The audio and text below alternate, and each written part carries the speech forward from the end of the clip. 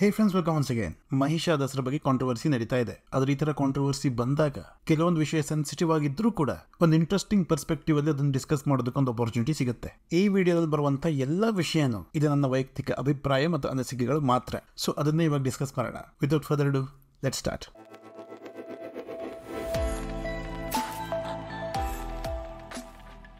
ನಾವು ಇತಿಹಾಸವನ್ನು ಹೇಗೆ ನೋಡಬೇಕು, ಪುರಾಣಗಳನ್ನ ಹೇಗೆ ನೋಡಬೇಕು, ಇದ್ರ ಬಗ್ಗೆ ಡಿಸ್ಕಸ್ ಮಾಡೋದಕ್ಕಿಂತ ಮೊದಲು ನಾವು ಭಾರತೀಯರಾಗಿ ಅಥವಾ ಹಿಂದೂಗಳಾಗಿ ನಮ್ಮ ಒಂದು ಕ್ಯಾರೆಕ್ಟರಿಸ್ಟಿಕ್ ತಿಳ್ಕೊಳ್ಳೋದು ತುಂಬಾ ಇಂಪಾರ್ಟೆಂಟ್ ಆಗುತ್ತೆ. ಅದು ಯಾವ ಕ್ಯಾರೆಕ್ಟರಿಸ್ಟಿಕ್? ಅದು ಲಾರ್ಜರ್ ದನ್ ಲೈಫ್ ಪರ್ಸನಾಲಿಟಿಯನ್ನು ಪೂಜೆ ಮಾಡುವಂತಹದ್ದು. ನಾನು ಒಂದು ಎಕ್ಸಾಂಪಲ್ ಕೊಡ್ತೇನೆ.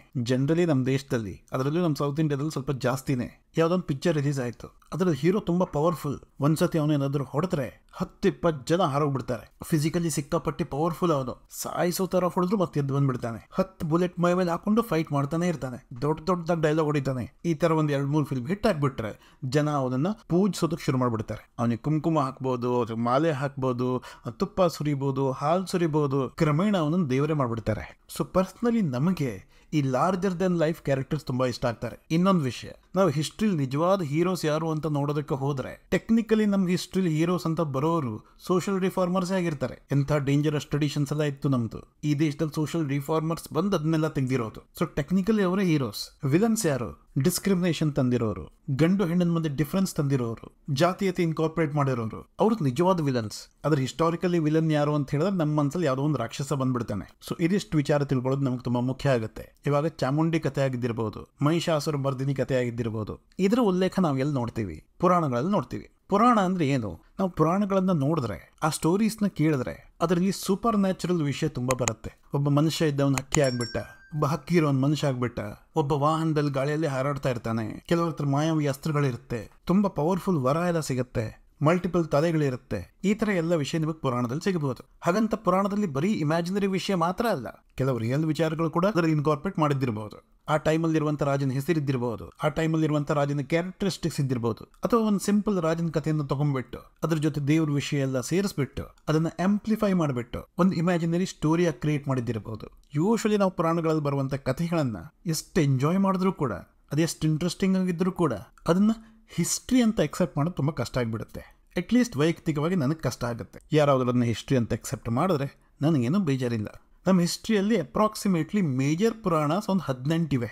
ದೇವರ ಹೆಸರಲ್ಲಿ ಎಲ್ಲ ದೊಡ್ಡ ದೊಡ್ಡ ಕ್ಯಾಟಗರಿ ಆಗಿದೆ. ಅದರಲ್ಲಿ ಒಂದು ಕ್ಯಾಟಗರಿ ಶಕ್ತಿ ಪುರಾಣ ಅಂತ ಕೂಡ ಬರುತ್ತೆ. ಅದರಲ್ಲಿ ದೇವಿ ಮಹಾತ್ಮ್ಯ ಅಂತ ಬರುತ್ತೆ. ಅದನ್ನ ದುರ್ಗ ಸಪ್ತಶತಿ ಅಂತಾನೂ ಕರೀತಾರೆ, ಚಂಡಿ ಪಾಠ ಅಂತಾನೂ ಕರೀತಾರೆ. ಮೆಗಾ ಸೀರೀಸ್ ಅಲ್ಲಿ ಸೀಸನ್ 1, ಸೀಸನ್ 2, ಸೀಸನ್ 3 ಅಂತೆಲ್ಲ ಬರುತ್ತಲ್ಲ, ಅದೇ ತರ ಇದರಲ್ಲಿ ಕೂಡ ಪ್ರಥಮ ಚರಿತ್ರ, ಮಧ್ಯಮ ಚರಿತ್ರ ಮತ್ತು ಉತ್ತಮ ಚರಿತ್ರ ಅಂತ ಇದೆ. ಈ ಪ್ರಥಮ ಚರಿತ್ರದಲ್ಲಿ ಈ ಚಾಮುಂಡಿ ಬಗ್ಗೆ ಬರುತ್ತೆ.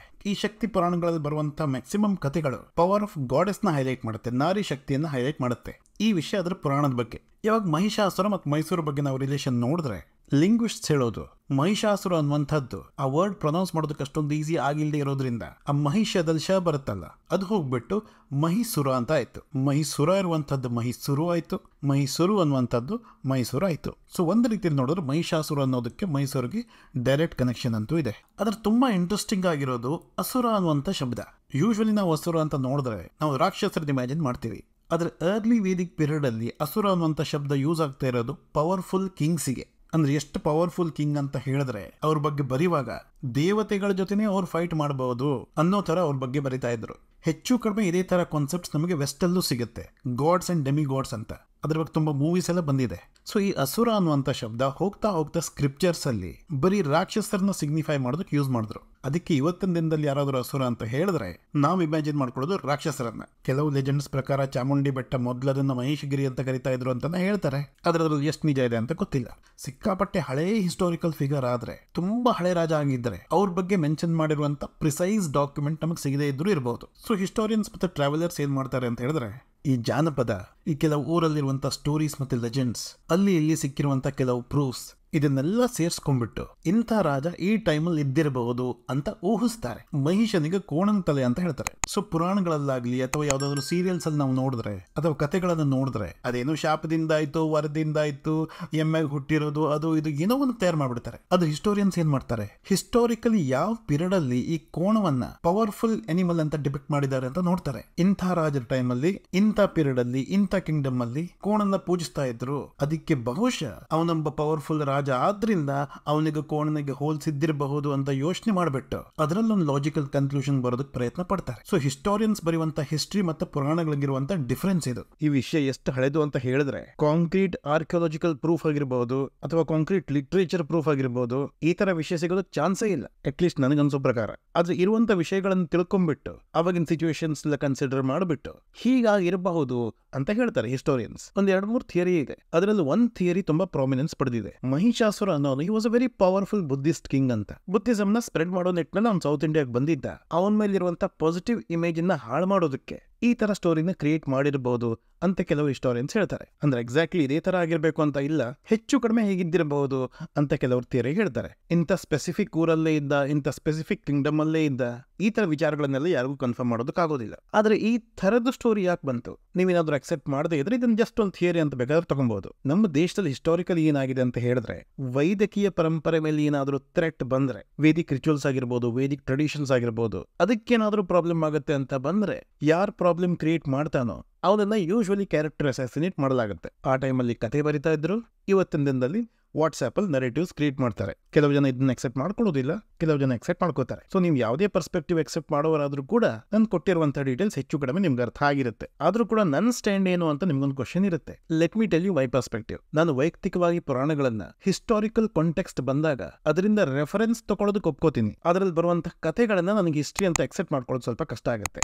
ನನ್ನ ವೈಯಕ್ತಿಕ ವಿಚಾರ ಇದು. ಇನ್ನೊಂದ್ ಕಡೆ ನಮ್ಗೆ ಹಿಸ್ಟಾರಿಕಲ್ ಥಿಯರೀಸ್ ಇದೆ. ಈ ಥಿಯರೀಸ್ ಕೂಡ ಹೀಗೆ ಆಗಿದೆ ಅಂತ ಹೇಳೋದು ತುಂಬಾ ಕಷ್ಟ. ಅದನ್ನು ನಾನು ಖಡಾಖಂಡಿತವಾಗಿ ಒಪ್ಕೊಳ್ಳೋದಕ್ಕಾಗೋದಿಲ್ಲ. ಆದ್ರೂ ಕೂಡ ನನ್ನ ಲೀನಿಂಗ್ ಯಾವ ಕಡೆ ಅಂತ ನೀವು ತಿಳ್ಕೋಬೇಕು ಅಂತ ಹೇಳಿದ್ರೆ 2 ಫೋಟೋ ನಾನು ನಿಮ್ಗೆ ತೋರಿಸ್ತೇನೆ. They are beautiful pictures. ಒಂದ್ ಪಿಕ್ಚರ್ ಇಲ್ಲಿದೆ. ಇವನನ್ನ ತೋರಿಸ್ಬಿಟ್ಟು ಇವನೇ ಮಹಿಷಾಸುರ ಅಂತ ನನಗೇನಾದ್ರೂ ಹೇಳಿದ್ರೆ ಅದನ್ನ 100% ಎಕ್ಸೆಪ್ಟ್ ಮಾಡದೇ ಇದ್ರೂ ಕೂಡ ಈ ಪಾಸಿಬಿಲಿಟಿ ಇರ್ಬೋದು ಅಂತ ನನಗನ್ಸುತ್ತೆ. ಯಾಕನ್ಸುತ್ತೆ? ನಾರ್ಮಲ್ ಹ್ಯೂಮನ್ ಬೀಂಗ್ ತರ ಇದ್ದಾನೆ. ನಾನು ಸೈನ್ಸ್ ಓದ್ದವನು, ಬಯಾಲಜಿ ಓದ್ದವನು.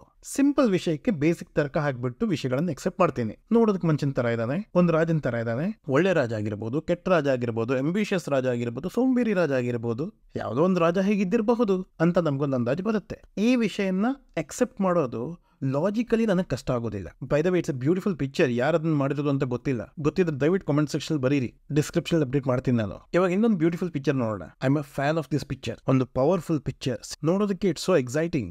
ಯಾರಂತ ಗೊತ್ತಿಲ್ಲ, ನಿಮಗೆ ಆದ್ರೂ ಗೊತ್ತಾದ್ರೆ please let me no. Description ಅಲ್ಲಿ ಅವ್ರಿಗೆ ಕ್ರೆಡಿಟ್ ಕೊಡ್ತೀನಿ ನಾನು. ಸೊ ಈ ತರ ಸ್ಟೋರೀಸ್ ಈ ನಾರಿ ಶಕ್ತಿಯನ್ನ ಡಿಪಿಕ್ಟ್ ಮಾಡೋದು, ಹೆಣ್ಣಿನ ಶಕ್ತಿಯನ್ನ ರಿಯಲೈಸ್ ಮಾಡಿಸೋದು, ಆಲ್ ದಿಸ್ ಇಸ್ ಬ್ಯೂಟಿಫುಲ್. ಆದ್ರೆ ಇದನ್ನ ಹಿಸ್ಟ್ರಿ ಅಂತ ಹೇಳ್ಬಿಟ್ರೆ ಎಮ್ಮೆ ತರ ಕೋಡ್ ಇರುವಂತ ಮನುಷ್ಯ ಸಿಂಹದ ಮೇಲೆ ಹೋಗ್ಬಿಟ್ಟು ಫೈಟ್ ಮಾಡೋದು, ಮಲ್ಟಿಪಲ್ ಆರ್ಮ್ಸ್ ಇರೋದು, ಇದನ್ನ ಜನ ಬಿಲೀವ್ ಮಾಡಬಾರ್ದು ಅಂತ ಹೇಳ್ತಾ ಇಲ್ಲ. I respect every once belief. ಆದ್ರೆ ಒಂದು ಸ್ಪೆಸಿಫಿಕ್ ರೀತಿಯಲ್ಲಿ ಹ್ಯೂಮನ್ ಎವಲ್ಯೂಷನ್ ಆದ್ರಿಂದ ಇಲ್ಲಿ ನಾವು ವಿಜುವಲೈಸ್ ಮಾಡುವಂತಹ ವಿಚಾರಗಳು ಅದನ್ನ ನನಗೆ ವೈಯಕ್ತಿಕವಾಗಿ ಎಕ್ಸೆಪ್ಟ್ ಮಾಡೋದು ತುಂಬಾ ಕಷ್ಟ ಆಗುತ್ತೆ. ಸೊ ಯಾವುದೋ ಒಂದು ನಾರ್ಮಲ್ ರಾಜ ಇರುವಂತ ಪಾಸಿಬಿಲಿಟಿ ನನಗಿದೆ ಅನ್ಸುತ್ತೆ. ಸ್ಟೋರಿ ಏನೇ ಆಗಿದ್ದಿರಬಹುದು, ಆದ್ರೆ ಈ ತರ ಕೊಂಬಿರುವಂತ ರಾಕ್ಷಸ ಇದನ್ನ ಎಕ್ಸೆಪ್ಟ್ ಮಾಡ್ಕೊಳ್ಳೋದು ನನಗೆ ಕಷ್ಟ ಆಗುತ್ತೆ. Again with due respect to every once belief. ಅದ್ರ ತುಂಬಾ ಒಳ್ಳೆ ವಿಷಯ ಏನು ಗೊತ್ತಾ, ಈ ತರ ಕಾಂಟ್ರವರ್ಸೀಸ್ ಬಂದಾಗ ಕೆಲವೊಂದು ವಿಚಾರದ ಮೇಲೆ ನಾವು ಡೀಪ್ ಆಗಿ ಡಿಸ್ಕಷನ್ ಮಾಡಿದಾಗ ನಮಗೆ ಬೇರೆ ಬೇರೆ ಪರ್ಸ್ಪೆಕ್ಟಿವ್ಸ್ ಗೊತ್ತಾಗುತ್ತೆ. ಅದನ್ನ ಒಪ್ಪೋದು ಬಿಡೋದು ಅದು ನಮಗೆ ಬಿಟ್ಟಿದ್ದು. ಈಗ ಎಷ್ಟೊಂದು ಜನ ವಿಡಿಯೋ ನೋಡ್ತಾ ಇದ್ದೀರಾ, ಒಬ್ರು ಒಪ್ಕೋಬಹುದು, ಒಬ್ರು ಒಪ್ಕೊಳ್ದಿದ್ದಿರ್ಬೋದು ನನ್ನ ಮಾತನ್ನ. ಅದ್ರ ನನ್ನ ಮಾತು ಕೇಳ್ಬಿಟ್ಟು ನಿಮಗೊಂದು ಬೇರೆ ಪರ್ಸ್ಪೆಕ್ಟಿವ್ ಬರೋದು, ನಿಮ್ಮ ಕಾಮೆಂಟ್ಸ್ ಅಲ್ಲಿ ಏನಾದ್ರು ಕ್ವೆಶ್ಚನ್ ನೋಡ್ಕೊಂಡ್ಬಿಟ್ಟು ನನಗೆ ಬೇರೆ ಐಡಿಯಾ ಹೊಳೆಯೋದು, ಇಲ್ಲಿವರೆಗೆ ನಾವು ಏನ್ ನಂಬ್ಕೊಂಡ್ ಬಂದಿದ್ದೀವೋ ಅದ್ರ ಬಗ್ಗೆ ಡಿಸ್ಕಸ್ ಮಾಡೋದು, ದಿಸ್ ಇಸ್ ಬ್ಯೂಟಿಫುಲ್. ಯಾವುದೇ ಒಂದು ವಿಷಯದಲ್ಲಿ ಎಷ್ಟು ಡಿಸ್ಕಷನ್ ಆಗುತ್ತೆ ಅಷ್ಟು ಒಳ್ಳೇದು. ಇನ್ನೊಬ್ಬರಿಗೆ ಡಿಸ್ರೆಸ್ಪೆಕ್ಟ್ ಮಾಡದೆ ಡಿಸ್ಕಷನ್ ಮಾಡಿದ್ರೆ ಸಾಕು. ದೇವ್ರ ಬಗ್ಗೆ ಆಗ್ಲಿ, ಇಂಥ ಸೆನ್ಸಿಟಿವ್ ವಿಷಯದ ಬಗ್ಗೆ ಆಗ್ಲಿ ಡಿಸ್ಕಷನ್ ಆಗೋದು ಅದು ಈ ಭೂಮಿ ಸ್ಪೆಷಾಲಿಟಿ. ಮತ್ತೆ ದೇವ್ರ ವಿಷಯ ಬಂದ್ರೆ ನಾವು ಎಷ್ಟೊಂದು ದೇವ್ರು ಮಾಡ್ಕೊಂಡಿದೀವಿ. ಒಂದು ತೆಂಗಿನಕಾಯಿ ದೇವ್ರು ನಮಗೆ, ಕಂಪ್ಯೂಟರ್ ಪೂಜೆ ಮಾಡ್ತೀವಿ, ಸೈಕಲ್ ಪೂಜೆ ಮಾಡ್ತೀವಿ, ಗ್ಯಾಸ್ ಸಿಲಿಂಡರ್ ಪೂಜೆ ಮಾಡ್ತೀವಿ, ಟ್ರಕ್ ಪೂಜೆ, ಕಾರ್ ಪೂಜೆ, ನಾವು ನೋಡ್ತಿರುವಂತ 90% ಎಲ್ಲ ನಮ್ಮ ದೇವರೇ. ಹಾಗಿರುವಾಗ ಯಾರಾದ್ರೂ ಒಬ್ಬರು ಚಾಮುಂಡಿ ಪೂಜೆ ಮಾಡ್ತಾ ಇದಾರೆ ಅಂತ ಹೇಳಿದ್ರೆ, ನಮ್ಗೆ ಡೆಮೋಕ್ರಸಿ ಇದ್ರಿಂದ, ಪ್ರಜಾಪ್ರಭುತ್ವ ಇದ್ರಿಂದ ಯಾರೋ ಒಬ್ರು ಮಹಿಷ ದಸರನ್ನ ಆಚರಿಸ್ತಾರೆ ಅಂತ ಹೇಳಿದ್ರೆ ಅದನ್ನ ಸ್ಟಾಪ್ ಮಾಡೋದು ತಪ್ಪು ಅಂತ ನನಗನ್ಸುತ್ತೆ. ಅವ್ರವ್ರು ಬಿಟ್ಟಿರೋ ವಿಷಯ, ಅವ್ರವ್ರು ಮಾಡ್ಕೊಂಡಿರುವಂತಹ ದೇವರು, ಯಾರು ಬೇಕಾದ್ರೆ ಎಲ್ಲಿ ಬೇಕಾದ್ರೆ ಪೂಜೆ ಮಾಡ್ಕೊಳ್ಳಿ. ಚಾಮುಂಡಿ ನಾರಿ ಶಕ್ತಿಯನ್ನ ರೆಪ್ರೆಸೆಂಟ್ ಮಾಡುವಂತ ಹೆಣ್ಣು, ಅದಕ್ಕೋಸ್ಕರ ಜನ ಅಷ್ಟನ್ನು ಪೂಜಿಸ್ತಾರೆ. ಅವರು ಪೂಜೆ ಮಾಡ್ಲಿ. ಕೆಲವು ಕಮ್ಯುನಿಟಿಗೆ ಮಹಿಷ ಅನ್ನುವಂತ ಒಬ್ಬ ಪವರ್ಫುಲ್ ರಾಜ, ಒಬ್ಬ ಅಂಬಿಷಿಯಸ್ ರಾಜ, ಮೈಸೂರಿನ ಐಡೆಂಟಿಟಿ ಡಿಪೆಕ್ಟ್ ಮಾಡುವಂತ ಒಂದು ರಾಜ ಆಗಿದ್ರೆ ಅವ್ರು ಅವನನ್ನು ಪೂಜೆ ಮಾಡ್ಲಿ.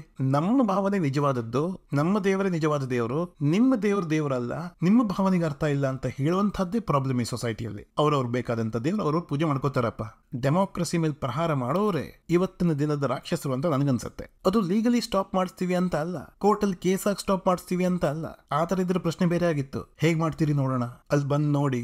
ರೌಡಿಗಳಲ್ವಾ ಈ ತರ ಮಾತಾಡೋದು? ನಿಮ್ಮ ಮನೇಲಿ ಚಾಮುಂಡಿ ಅಂತ ಹುಡುಗಿ ಹುಟ್ಟಿದ್ರು ಪರವಾಗಿಲ್ಲ, ಮಹೇಶ್ನಂತ ಹುಡುಗ ಹುಟ್ಟಿದ್ರು ಪರವಾಗಿಲ್ಲ, ಈ ತರ ರೌಡಿಗಳು ಹುಟ್ಟಬಾರ್ದು ಅಷ್ಟೇ ಅಲ್ಲ. ಯಾವ್ದಾದ್ರು ಡಿಸ್ಕಷನ್ ಆಗುವಾಗ, ಎಸ್ಪೆಷಲಿ ಟಿವಿಯಲ್ಲಿ ನ್ಯೂಸ್ ಅಲ್ಲಿ ಡಿಬೇಟ್ ಆಗುವಾಗ, ಒಂದು ಲಾಜಿಕಲ್ ಡಿಸ್ಕಷನ್ ಆಗ್ತಾ ಇರುವಾಗ, ಇತಿಹಾಸದ ಬಗ್ಗೆ ಡಿಸ್ಕಷನ್ ಆಗ್ತಾ ಇರುವಾಗ ಆ ಆರ್ಗ್ಯುಮೆಂಟ್ ಅನ್ನು ಸ್ವಲ್ಪ ಟ್ವಿಸ್ಟ್ ಮಾಡ್ಬಿಟ್ಟು ಮಹಿಷ ವರ್ಸಸ್ ಚಾಮುಂಡಿ ಮಾಡ್ಬಿಡೋದು, ಅಯ್ಯೋ ನಮ್ ಧರ್ಮನ ಹೊಡಿತಾ ಇದಾರೆ ಅಂತ ಹೇಳೋದು, ನಮ್ ತಾಯಿ ಮೇಲೆ ಅಟ್ಯಾಕ್ ಮಾಡ್ತಾ ಇದಾರೆ ಅಂತ ಹೇಳೋದು, ಈ ತರ ಬೇಕು ಅಂತಲೇ ಇಮೋಷನ್ ನ ಟ್ರಿಗರ್ ಮಾಡ್ಬಿಟ್ಟು ಜನರ ಮನಸ್ಸಿನಲ್ಲಿ ಬೇಕಂತಲೇ ಭಯ ಹುಟ್ಟಿಸ್ಬಿಟ್ಟು ಸೊಸೈಟಿಯನ್ನ ಟ್ರಿಗರ್ ಮಾಡುವಂತ ಕೆಲಸ ಮಾತ್ರ ನಾವು ಮಾಡಬಾರ್ದು. ನಾವು ಎಲ್ಲದನ್ನು ಡಿಸ್ಕಸ್ ಮಾಡೋಣ. ಇವಾಗ ಇಂಡಿಯಾ ವರ್ಸಸ್ ಭಾರತ್ ಅಂತ ಬಂತು, ಏನಾಯ್ತು? ಅದ್ರ ಹಿಸ್ಟ್ರಿನ ನಾವು ತಿಳ್ಕೊಂಡ್ವಿ, ಬೇರೆ ಬೇರೆ ಪರ್ಸ್ಪೆಕ್ಟಿವ್ ಇಂದ ಅದನ್ನು ನೋಡಿದ್ವಿ. ಇಂಡಿಯಾ ಹೆಸರಿನ ರೂಟ್ಸ್ ಎಲ್ಲಿದೆ, ಭಾರತದ ಹೆಸರಿನ ರೂಟ್ಸ್ ಎಲ್ಲಿದೆ, ಇದೆಲ್ಲ ನಮ್ಗೆ ಗೊತ್ತಾಯ್ತು. ಸೊ ಈ ತರ ಕಾಂಟ್ರವರ್ಸಿ ಬಂದಾಗ, ನಾವು ಡಿಸ್ಕಷನ್ ಮಾಡಿದಾಗ ನಮ್ಗೆ ಬೇರೆ ಬೇರೆ ಪರ್ಸ್ಪೆಕ್ಟಿವ್ಸ್ ಬರುತ್ತೆ. ನಾವು ಅದೇ ವಿಷಯನ ಇಲ್ಲಿವರೆಗೆ ನೋಡದೇ ಇರೋ ತರ ಬೇರೆ ಬೇರೆ ದೃಷ್ಟಿಕೋನದಲ್ಲಿ ನೋಡೋದಕ್ಕೆ ಸ್ಟಾರ್ಟ್ ಮಾಡ್ತೀವಿ. ನೆಕ್ಸ್ಟ್ ಜನರೇಷನ್ಗೆ ಡಿಸೈಡ್ ಮಾಡೋದಕ್ಕೆ ಒಂದು ಓಪನ್ ಫೀಲ್ಡ್ ಕೊಡ್ತಾ ಇದೀವಿ ನಾವು. ಯಾವುದೇ ಒಂದು ವಿಷಯ ನಾವೇನಾದ್ರೂ ತಿಳ್ಕೊಂಡಿದ್ರೆ ಅದನ್ನ ಬಲವಂತವಾಗಿ ಹಾಗೆ ನಮ್ಮ ನೆಕ್ಸ್ಟ್ ಜನರೇಷನ್ ಕೊಡ್ಬೇಕಂತ ಇಲ್ಲ.